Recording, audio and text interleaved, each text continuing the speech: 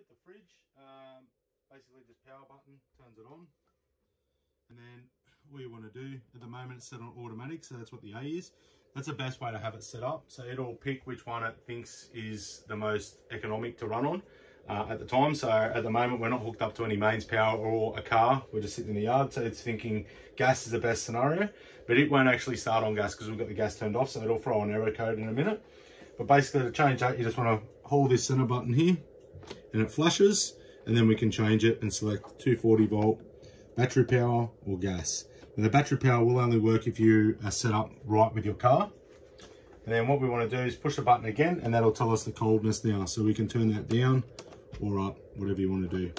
All right, and that controls both. Hit the button again and we're good to go. That'll throw off red light. As you can see, it's flashing red and flashing, all the lights are flashing. That's throwing that it's a fault because it hasn't found the gas setup. We just turn that off. Now, if for some reason you have a problem and it doesn't pick up the gas, sometimes it does happen, it liquefies the gas in the gas line and we get airlocks. Just run the stove top first, and then you can turn the fridge back on again. Just turn it off, wait 30 seconds to a minute and turn it back on again. It just sort of resets itself to go through its cycle again to try and hook up.